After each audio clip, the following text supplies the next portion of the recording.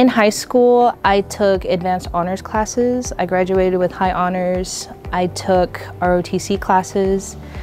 Actually, ROTC did help me move up in leadership because I just know I learned a lot of leadership qualities, how to talk to people, how to relate to people, read how certain people are. So being promoted to supervisor, it wasn't easy at first because I had no idea what to do, but I learned from my other peers and I think I'm doing pretty good. One of my hobbies are drawing. I can draw and paint really well, but I've never been taught, never took an art class or anything like that. So I just kind of, when I was little, just picked up a pen and was able to draw. I kind of taught myself, I guess. I never really took classes, so people are pretty surprised when they see my drawings and artwork.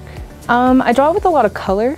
So one of my favorite pieces are, it's a tree and it's sectioned off into 4 panels and each section is representing like a chapter of my life. So that's kind of how I got inspired from that.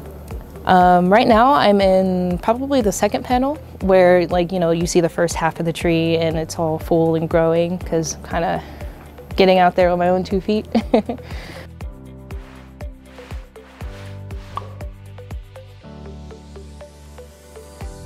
We are Everise.